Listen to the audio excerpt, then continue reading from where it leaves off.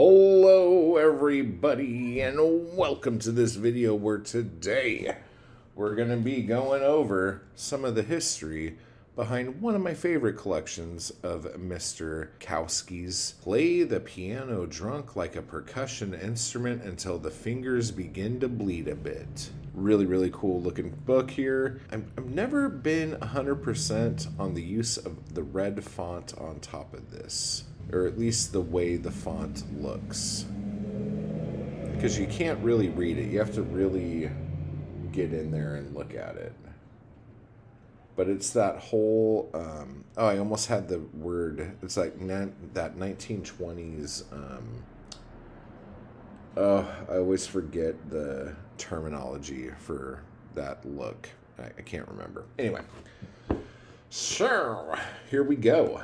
This one is really fun, and this one is dedicated to Linda Lee Bailey, the best. The acknowledgments in this one, where some of these poems had been published before, appeared in Blitz, the Goodley Company, Hearst, Midwest, Ontario Review, The Other, Target, and Wormwood Review. Thanks also to Capra Press, for which originally published some of these poems as a chapbook called Fire Station. So yes, here we are. This was released in 78 originally. This is the first Echo edition from 2003, but let's see, this was published in 79. But the story of this, as we've been going through his life, we're in 1978 right now. Okay, so again, thanks to Bukowski.net for giving all of this wonderful information. So in 1978, the monthly income Bukowski was getting from Black Sparrow Press is about $500. And if we're going to do our inflation calculator, so he was getting in today's money about $2,300 a month from Black Sparrow. That's fucking crazy, dude. That's so fucking crazy. Let's see. In 78 also was his first trip to Europe for a reading in Hamburg, Germany. And now this Hamburg, Germany reading, this is going to come up a lot because a lot of things were made out of that Hamburg, Germany reading. And he finally meets his Uncle Heinrich, who, if you are familiar with his books of letters and stuff like that, he was writing to a lot before this. And now he finally got to meet him. Now, this is one of the things that we are going to hit here that is one of the moments that kind of solidified him for his attitude and the persona of Bukowski. But in October of 78, he travels to France and appears on and then walks off of the popular arts program Apostrophe. Now, this is, and if you haven't seen clips of this, go back and look at it. But he basically was nervous as all hell, and he went there because he was having books do well overseas, and they wanted him to come and do some shit for it. And he was there with a few other people for this discussion show. And he had this earpiece in that would translate what other people were saying. And he was nervous, and so he was drinking. And he said some horrible things, and somebody yelled at him, and then the host tried to cover his mouth, and he got pissed off, and he just fucking got up and left. Rumor has it that afterwards he tried to stab some of the security guards in the back, but they just threw them out. But what this did, because of how conservative the French art scene was at the time, made him a legend in France. And all these people thought he really stuck it to him. And I guess all the newspapers the next day, this was like the biggest news. Like, it was like front page news that this guy is like, you guys are all fucking idiots. I'm out of here. And just him being embarrassed and drunk made him out to be this like anti-establishment, like anti-hero, basically, to like everybody. Anyway, so You Kissed Lily came out as a standalone, and that is an amazing story. And I think the Lily that he's talking about, she's brought up in the book Women. If I'm not mistaken, the real Lily that all this was based on is the one where she had kind of buck teeth, but she had this beautiful mouth, and he just wanted that mouth. Like, if you know the book, you'll know what I'm talking about. Let's see. Legs, Lips, and Behind.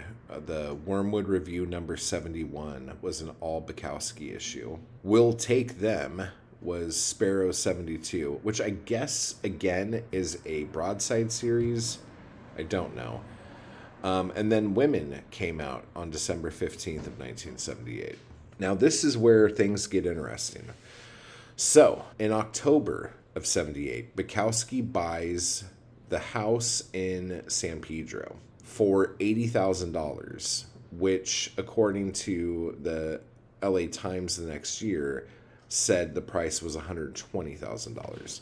But let's look at what $80,000 is. Okay, so he bought the house for $80,000, but adjusting for inflation, that would have been $364,000. Okay, which is still way fucking less than you can get a house for in San Pedro now. Like, ridiculously less, adjusting for inflation. And even if it was $120,000, let's look at that. It was still under $550,000. So whatever. And he lives at this address longer than any other address during his lifetime. He was only making $6,000 a year from the Black Sparrow books, which would have been about $28,000 a month or a year.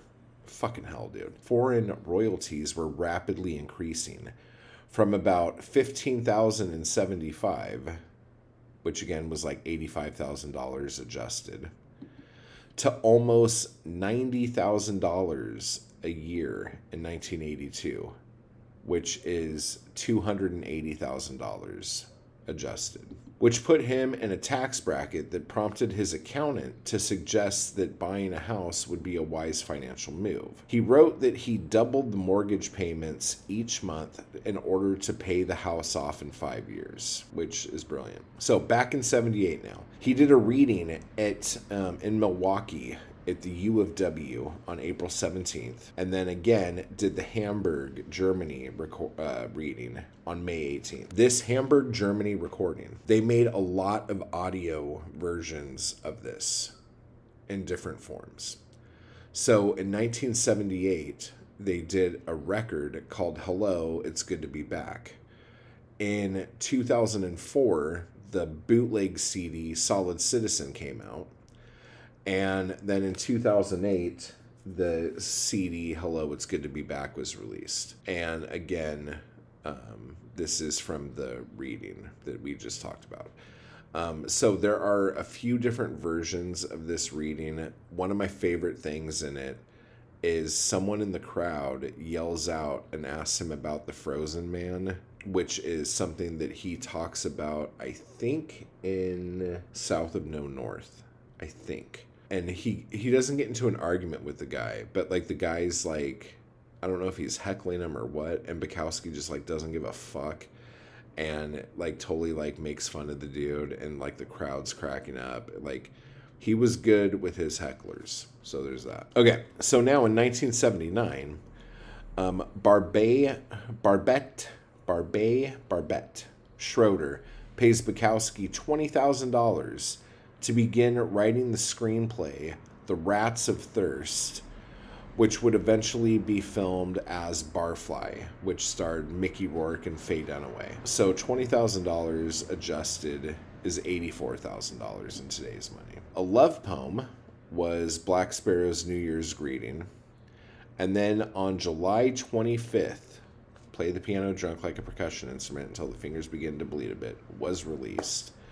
And then in September, City Lights put out Shakespeare Never Did This, which is kind of like his travel log of going to Germany and all that shit. And we'll probably cover that book when we do the City Lights books. Then in, let's see here, what was that? October 12th of 79, Bukowski reads in Vancouver at a place called the Viking Inn. And this was released as a DVD in 2008 called There's Gonna Be a Goddamn Riot in Here. In 79, John Martin expresses concern for Bukowski's image when he buys his first new car, a BMW 320i, from a dealership in Hermosa Beach for $16,000, which would today be $67,000. Jesus fucking Christ. Though this is not the first time he drove a new car. While married to Barbara Fry, her grandfather bought this car, but bought a new 1957 Plymouth Fury, which she left with Bukowski when they divorced. The 1967 Volkswagen Beetle is relegated to the garage here in June once he starts driving the BMW. In August, his Olympia typewriter is in the shop for repairs. So Bukowski buys a used portable typewriter, but complains that it does not have the soul of the Olympia. Now, 1980 happens, and 1980 is a strange year for Bukowski, because there are no major events that happen, and he has 0 publications of note. He is now living in his new house in San Pedro, driving a BMW, living life well. And in April, he gives his final reading at the Sweetwater in Redondo Beach. Now, this reading, you can see he was paid $1,000 on March 31st. Let's see, $1,000 for that, almost $4,000. Jesus fucking Christ. So, and he stopped doing readings because he didn't need to do it for the money anymore, because he was finally making a really good living off of just writing. But this reading is called The Last Straw, as a DVD put out in 2008. There is an audio recording of this that was released on record in 85 and then again on CD in 1994 called Hostage. A biography mentions an April reading in Hermosa Beach, which would have been the final reading, but the date is unknown and the reading is unconfirmed. So probably more likely than not, the timetables just got confused because this was March 31st. So, like, asking anyone, they might have said April, which is probably why that is like that. But in 1980, Bukowski Reads His Poetry is released on LP as well, but that is from a 1972 reading. Now, this is a neat little thing here. He stops using carbon paper in 1980 and begins using a Xerox machine to make manuscript submission copies. So Bukowski is now officially in the zine world. Making fucking Xerox photocopies, dude. Hell yeah. In 1980, the LA population reaches 3 million and becomes the second largest city in the country. As of this list being put together, it says the LA County is home to 7.5 million people. Actually, that might just be LA County, not LA City, because I don't even know how many fucking people live in LA now. Maybe I should look that up real quick. Let me look that up.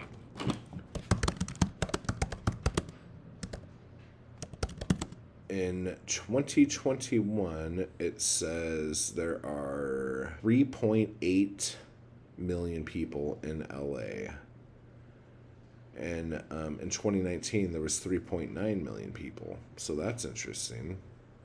Either people are living or a lot of people died. Let's see if we have a county number here. Oh, okay. In LA County, there's almost 10 million people. Shit. That's a couple. Yeah, so things Things grow, people. Things grow. And with that said, we are done with the history and behind the scenes of this slim volume of poetry, which I think is just poems from... Is there a title page in here at all? I don't think there is. Let me see. Yeah, it doesn't say when these poems were written, but, you know, whatever. It says the copyrights in here from 70, 73, 75, 76, 77, 78, and 79. All right, well, there you go. There's probably a little bit of everything in here, but mainly this book is from, like, 78, 79. Okay? So, we will get on this. So, if you are not on any of my membership tiers, this will be the last video for this. But if you are a member on any tier level, we're going to be doing weekly videos about this book. But this book is so thin, this might just be one more video. And then we will go into Dangling in the Tortutrina, however you say that tree. That was released in 81, I think. So that's the next book we will do after this one, okay? So, click the join button, join at any tier, and I will be reading some poems out of here for you all shortly. So, make sure you pick up Bloodshed Review, Issue 3, and my latest chapbook, if I could get it, On the Beach, out now. A new Blood Rag coming out here. Blood Rag issue 15 will be out this month. And my next chapbook, which I don't even know what it'll be. I was going to do one about coffee. I was going to do one about cigarettes. And I might just do one about other stuff too. I don't know. I haven't decided yet. It's all just going to happen, okay? So, type hard, everybody. And I will talk to you all later.